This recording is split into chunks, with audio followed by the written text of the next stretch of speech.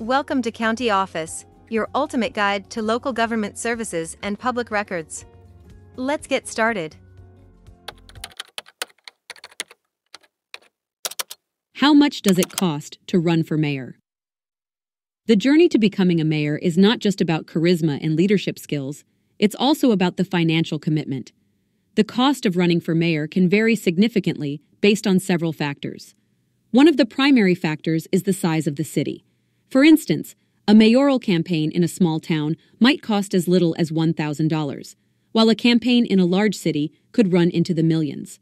A major portion of the campaign budget is typically dedicated to advertising. This can include everything from billboards and radio spots to digital ads and direct mailers.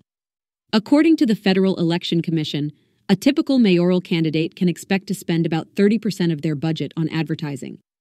Another significant cost is staffing. Hiring campaign managers, advisors, and volunteers can add up quickly.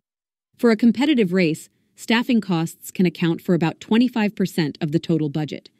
Then, there are the miscellaneous costs. These can include everything from office space and travel to event hosting and fundraising. These costs can add up to around 15% of the total budget. So, the cost to run for mayor can range from a few $1,000s to several million, depending on the size of the city and the competitiveness of the race. It's a significant investment, but for many, the opportunity to lead and make a difference in their community is worth every penny. To learn more, check out these links which you can click in the description below, and feel free to comment your questions.